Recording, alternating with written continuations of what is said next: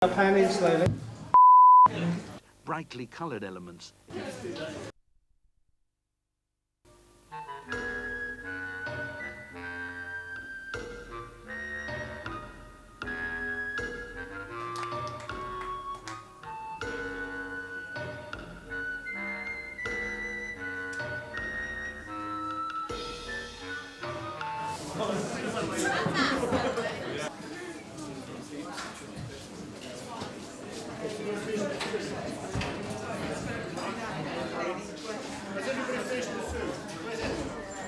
Okay, welcome everyone to the first Emergency Broadcast System lecture on how to make video art.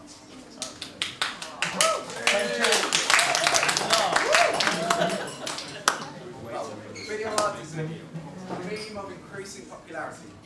But why? What is video art?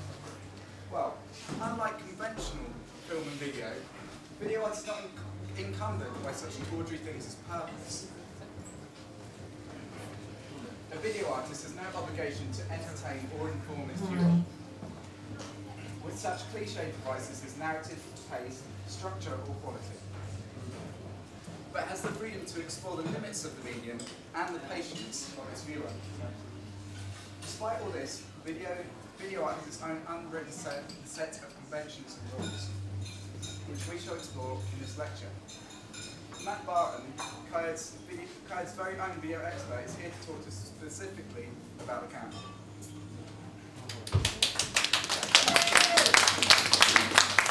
Thank you, Jim. The sort of camera the artist uses should not be informed by the sort of footage they wish to achieve, but instead by what is most readily available. However, defunct and redundant technologies are superior mediums. For instance, if you shoot on Super 8 film, your resultant art will be automatically good. So failing that, cheap digital post effects will do.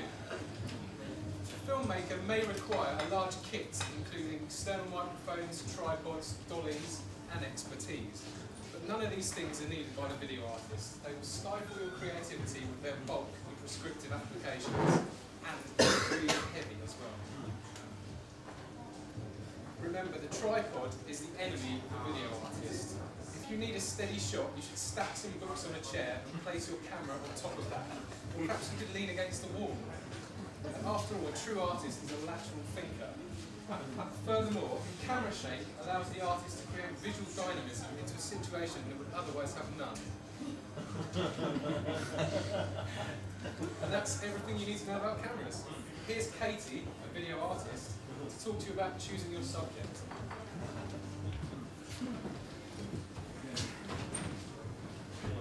Hello.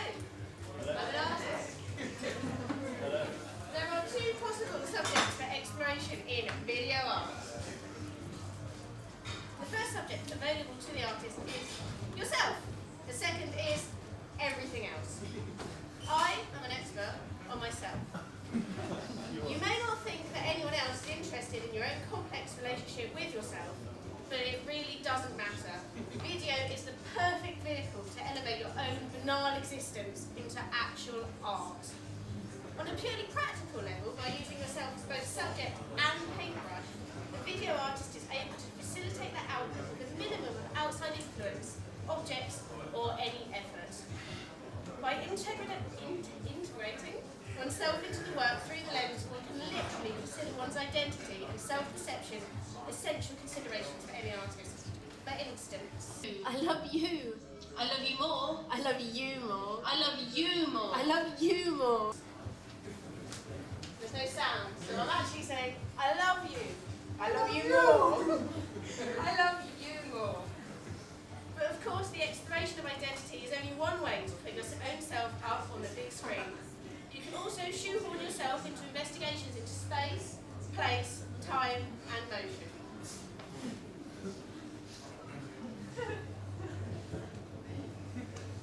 This is from the actual Lux archive.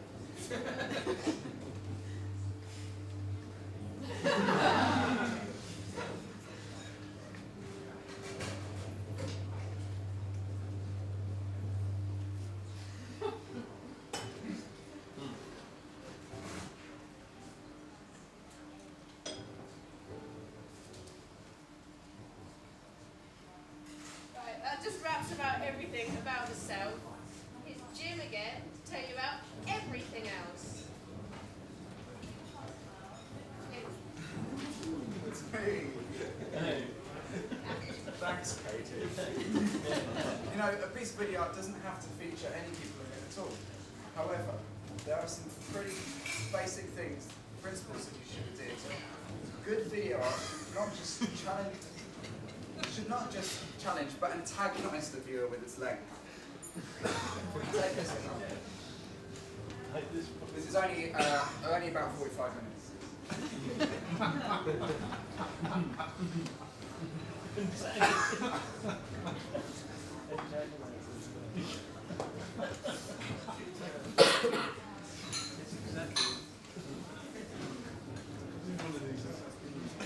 You should use handheld shooting and self-conscious editing to the degree that the viewer is more aware of the artist behind the lens than what is captured in front of it. In this way, video art can be said to be connected to the intricacies of human condition. The distance between the viewer and object is in constant presentation and representation.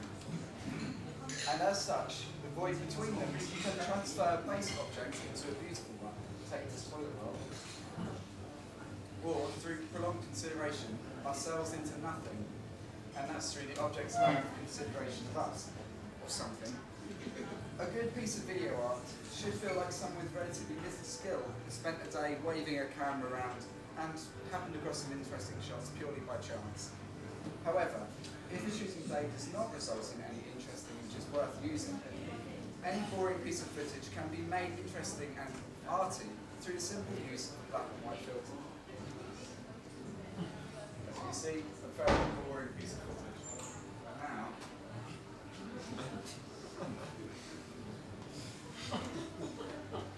another route available to your work is to,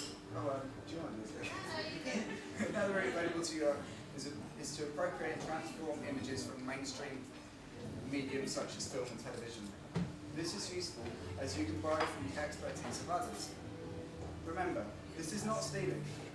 This is appropriation. You're the author, as you're the one who makes the choice. The fact that those shots were beautiful because of a lot of other people's hard work really doesn't matter. Video artists are auteurs.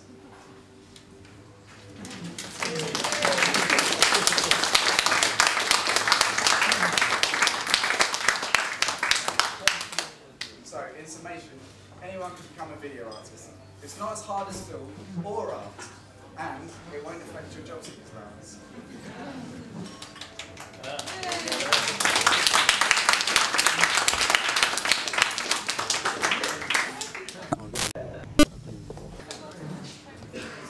Thank you. Give a round of applause again. That was fantastic. Well done. Well done, Jim and Katie. That was really good.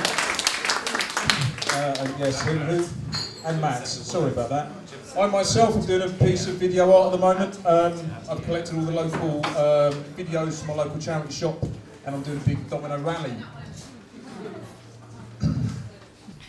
No. Yes. No. Yes. No. Yes. No. Yes. No. Yes. No. Yes. No. Yes. No. Yes.